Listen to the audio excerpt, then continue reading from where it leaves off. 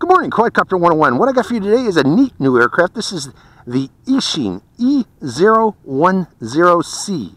Looking at the E010C, you see it is an FPV micro quadcopter, but what's so special about it? It's really just an upgrade to the basic Eachine E010. Now, the Eachine E010C comes packaged in an E010 box with the cowling and everything. All it is they also package with this quadcopter this EF-02 all-in-one camera. Now all you need to do, it comes as a kit actually. You need to remove the cowling off the E010, and then this camera comes with some double-sided sticky tape that you stick to the top of the flight control board, and then plug in the camera to the existing camera slot on the flight control board. So again, what it is basically an E010 basic micro quadcopter with, they bundle a all-in-one camera with it. It comes as a kit form. Now what's the difference between this and say the E010S? Now the E010S does not come with a toy flight control board. This flight control board that comes with the E010 is not configurable. It is, you can only fly it with auto stabilization in effect, and you cannot program it. The E010S comes with a flight control board, a F3 flight control board that you can configure in beta flight to modify things such as its PIDs. Additionally, this is not controlled via toy grade controller, such as this for the E010. This is you control this through a hobby grade flight control like DSM-2, FlySky, or FreeSky. There are those different versions available for this. So in effect, you can get much greater control and much greater range with those type of controllers with this particular quadcopter. Now, again, the E010C comes with a toy grade controller. It is very simple, very short range. Expect ranges out to about 20 meters with this. You can't fly across this field in effect. It will fly out of range very easily. But it's more than sufficient for flying around indoors in the house. I've done it, gone from room to room. It does work.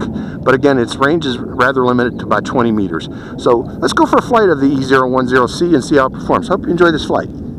Okay, I'm recording. I'm going to be using my VRD2 goggles today from Eachine. Some people have noticed I haven't been using these to fly. I've just been recording. But you can also use them to fly with, so here we go. Again, we're flying in angle mode only. And let's see if I can increase the rates. The right button is the flip and the left button is the rates. So let's see if I can go around these trees here. Yeah, I can. Going around.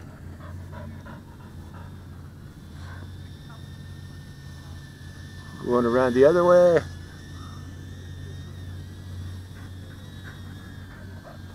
So, just simple close-in flying with this particular little quadcopter. Don't expect high-speed flying. It's just for flying around the house. Very basic, very close in.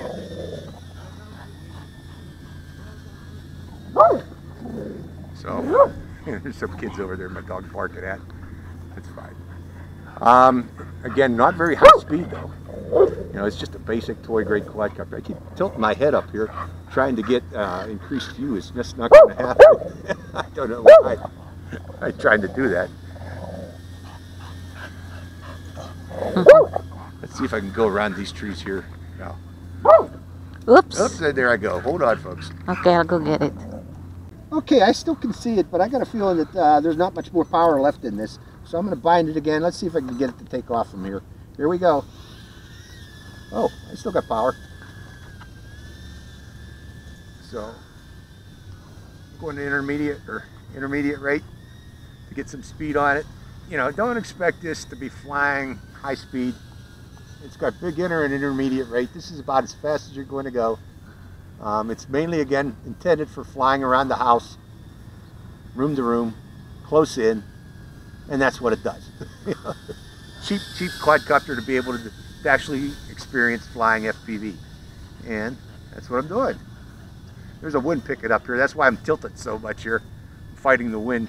Let's see if I can go around this soccer/football net and come back to us. Just let the wind blow us back. Oh no, that's it. Ain't no more wind. Or ain't no more power. So that's about the flight time you get. Don't expect a long flight time with these. It's just a couple of minutes only because you're powering both this, see that tape is holding that in place.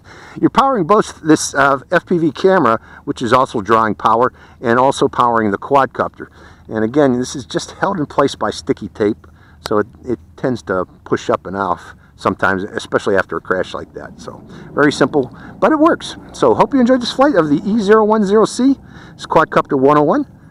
Signing out.